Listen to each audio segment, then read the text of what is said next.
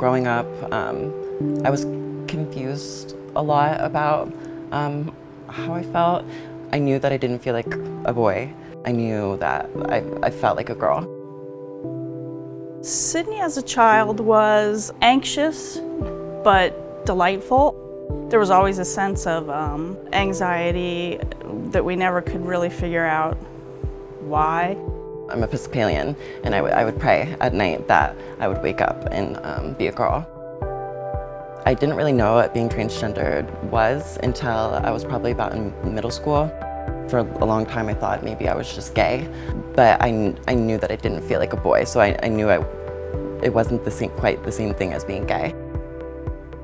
As she approached puberty, we noticed that she was becoming increasingly frustrated. She was dyeing her hair a lot, changing color, not seeming to be really happy in the skin that she was in. I started to talk to my parents a little bit more. I first told them I liked men. She then came back and said, you know what, I think I was born in the wrong body.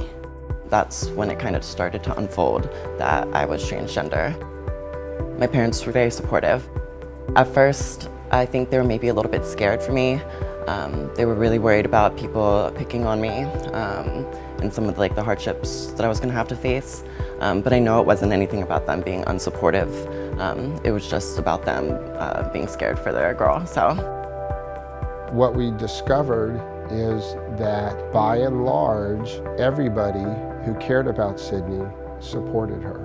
Family, friends, church, really all sort of rallied behind Sydney and by our family. I had started my transition in the mid-year of 10th grade. Surgery was pretty much what I knew I wanted.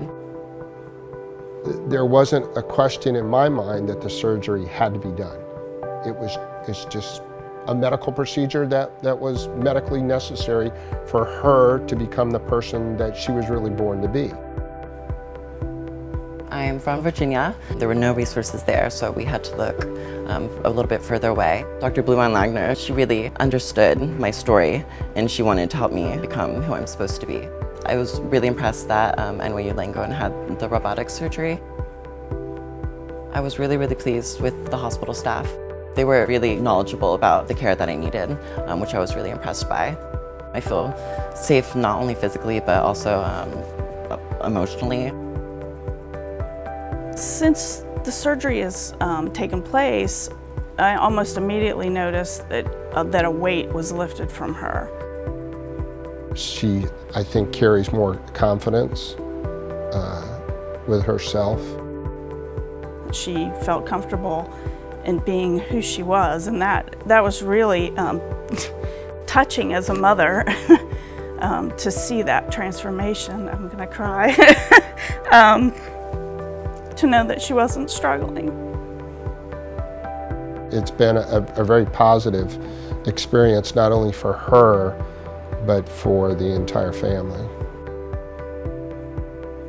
One thing that I would like to pass on to any family who's going through a similar situation is, I would say, realize it's not going to be as scary as you think it is. Start to educate yourself right away so that you can help your child or whatever loved one, and then encourage them to educate themselves about the journey that they're about to embark on. And surround yourself with people who are going to love and support you. Find the people that love you for who you are and bring them along with you to support you along the way. I do plan on going to cosmetology or beauty school, doing makeup and hair, photography, fashion design. I have never felt happier in my entire life. I've never felt more like myself. NYU Langone and their staff has helped me not start the new chapter of my life, but start the new book.